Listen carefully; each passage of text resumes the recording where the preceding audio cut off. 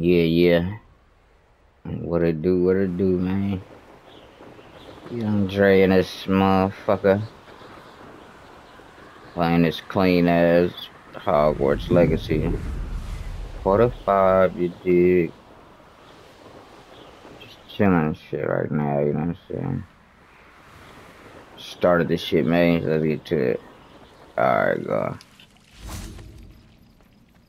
I don't know.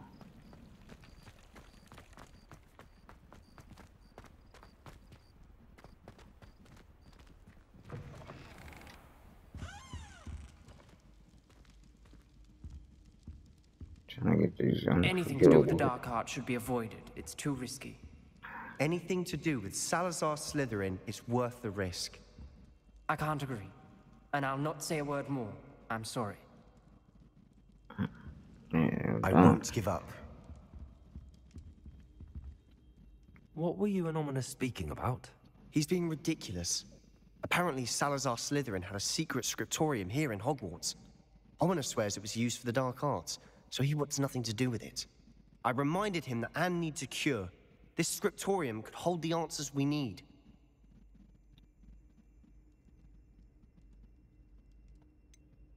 The dark arts do pique my interest.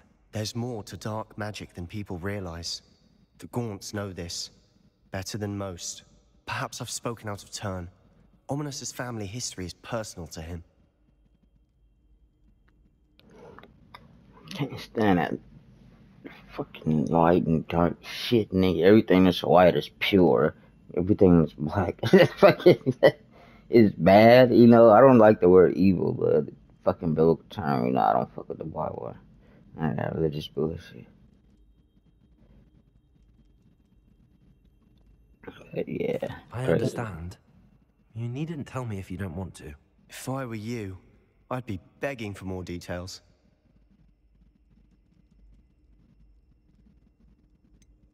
It's not that I'm not interested. And you can certainly trust me if you want to tell me anything. Ominous learned dark magic from his parents. Are you familiar with the Cruciatus curse?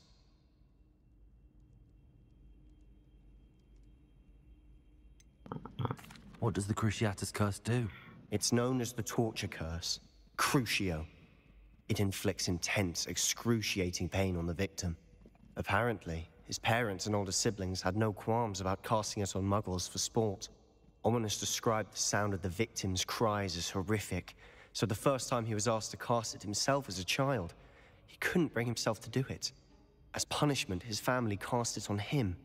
The anguish was so bad that when asked to cast it again, he relented. I have repeatedly assured Ominous that he did what he had to, but he still hasn't forgiven himself.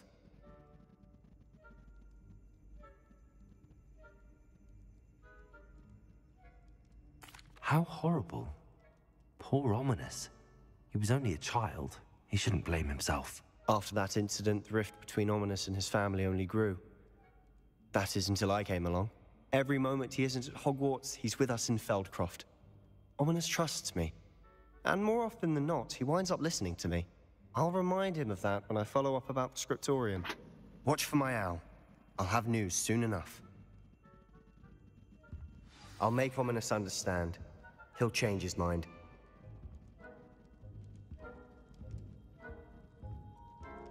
damn it.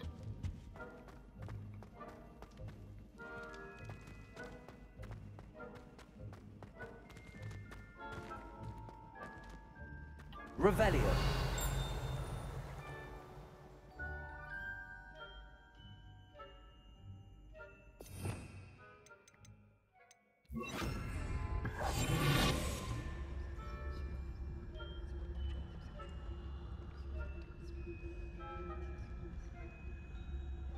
Aloha Mora.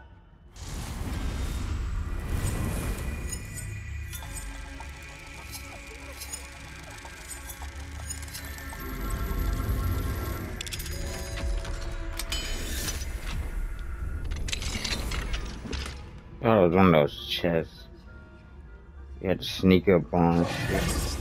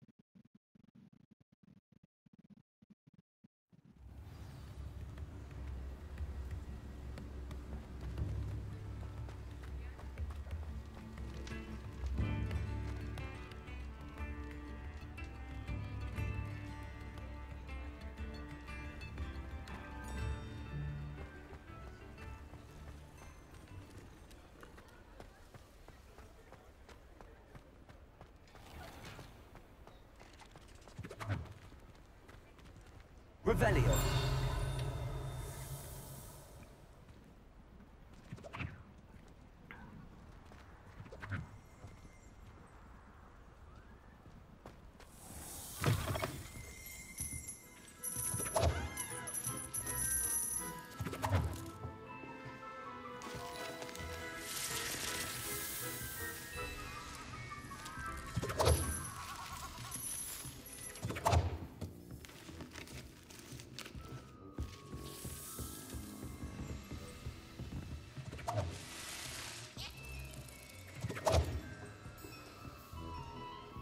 Revelio.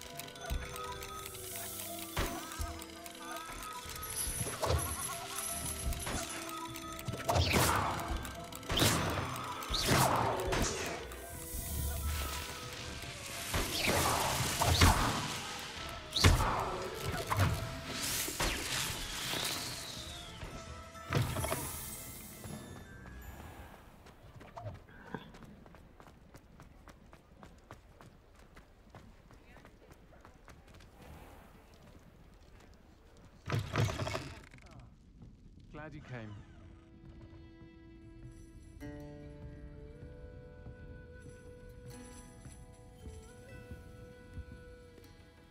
Hello, Serona.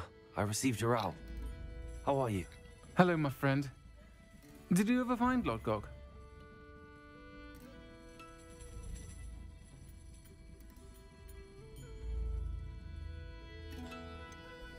I did, thank you. In fact, we're working together to try and rein in Ramrock.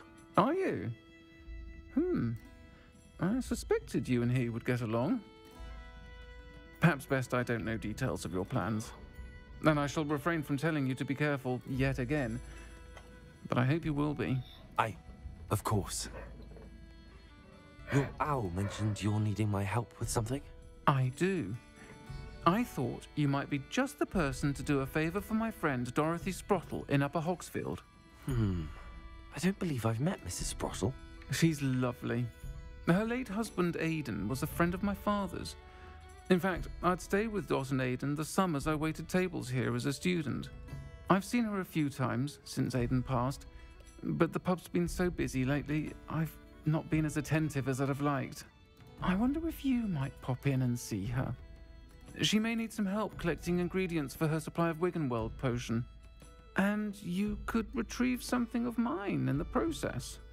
A box, full of old letters and such.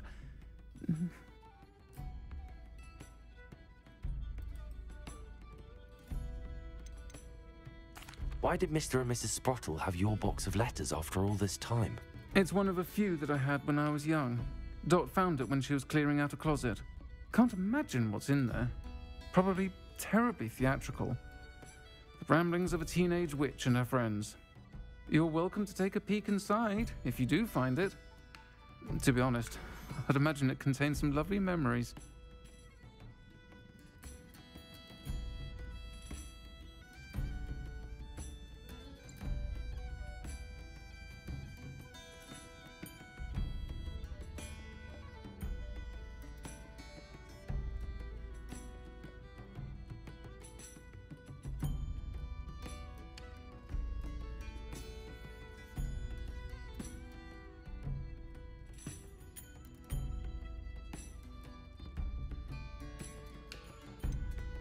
Why does Mrs. Sprottle keep a supply of Wiggenweld potion on hand? Dot's a skilled potioneer. She's been supplying traveling vendors with Wiggenweld potion, an ordinary precaution that has, unfortunately, become a necessity, what with Ranrock's loyalists disrupting the trade routes. I'll try to go and see her when I can. It would mean the world to me, and to Dorothy. Aiden was bringing the box of letters to me when he was taken ill. Dot can tell you where he might have dropped it. You'll find the hamlet just north of Hogsmeade. Please do give Dot my love.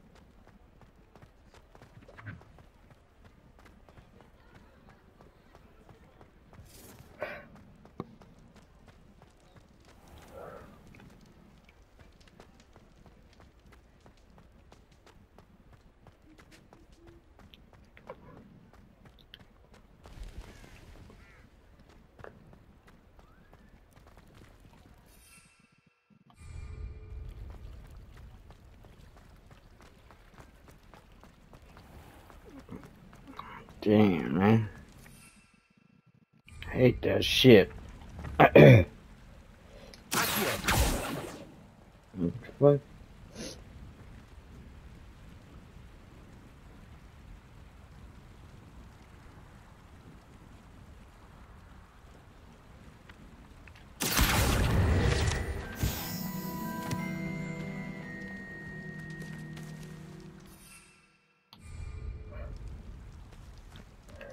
Dude, what the fuck? Why you gotta be so far away from that motherfucker, man? Garbage.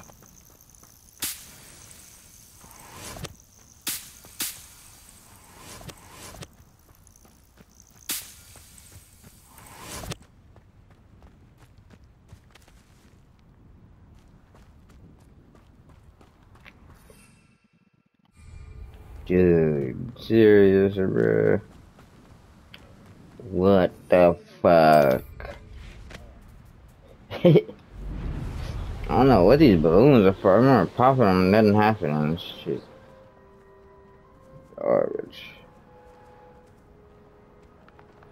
I dream of making a better world. For me. I tell you this. Hogwarts is lucky they've... Come here, Crupmite!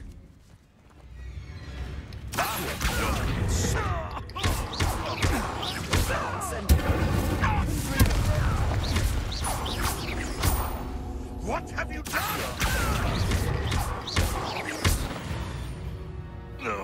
Fucking what a G, man.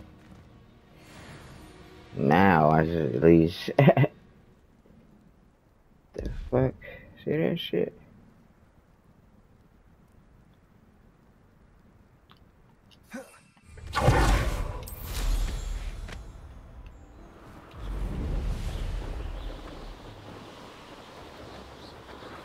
Oh, what?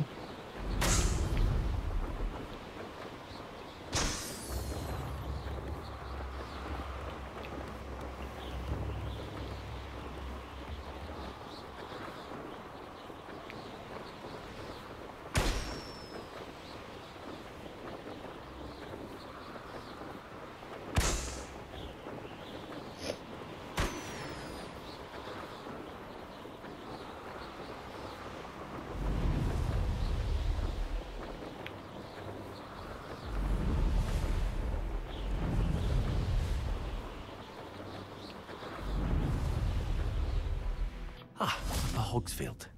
And where to find Mrs. Sprottle? It's like a place right out of a storybook. Shane Bardolph thought dark magic was the answer. I reckon Rookwood's played a hand in his disappearance.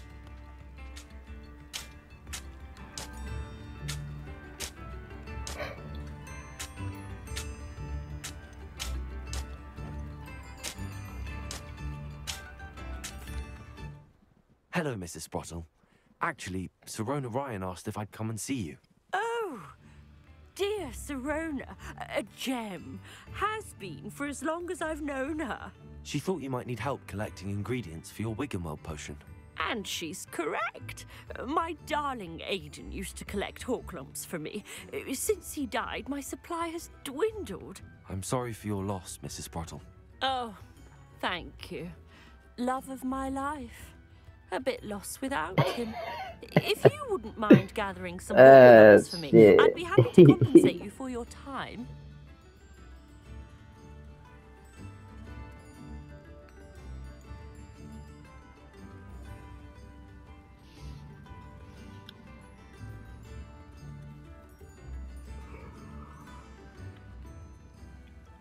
Believe it or not, I have some with me. Oh, thank you. How wonderful. The travelling vendors will be thrilled to replenish their stock of Wiggenweld potion. Sirona also mentioned that Mr. Sprottle was bringing her a box of letters when he fell ill. Indeed he was. I'd almost forgotten. I stumbled upon it just before Aiden died. He was hoping to go through it with Sirona over a butterbeer or two. Those two were always like two bowtruckles in a branch. Aiden took ill when he was collecting Horklumps on his way to see her. He made it home, but I fear he dropped the box in the cavern. The cavern is in the hills just southwest of our hamlet. You can gather Horklumps and collect the box of letters there.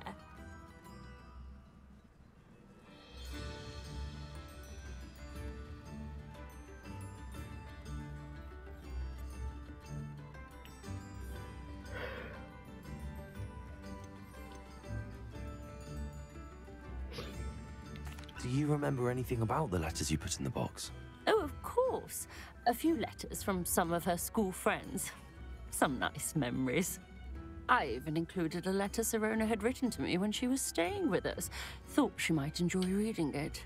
I know when I read writing from my youth, I'm always astonished at how much I've changed. And yet, remain the same.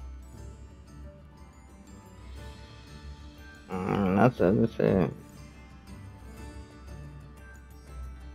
Everything changes, but stays the same. Oh man, fucking weed got She me. lived Feel with you like during the summers fucking. when she was at Hogwarts. What was she like? Goodness. Well, she was almost exactly like she is now. She been yawning like a good head motherfucker. on her shoulders, taking care of everyone. I can't tell you the fun we had when she and her friends would visit us during the year, all buzzing about, practicing charms. Talented group. Her friend Mirabelle was a genius in the garden. Learned it all from her muggle parents, if you can believe it. Thank you, Mrs. Sprottle. Thank you. I'll be here if you are able to collect those Horklumps. I and the vendors I help would greatly appreciate it.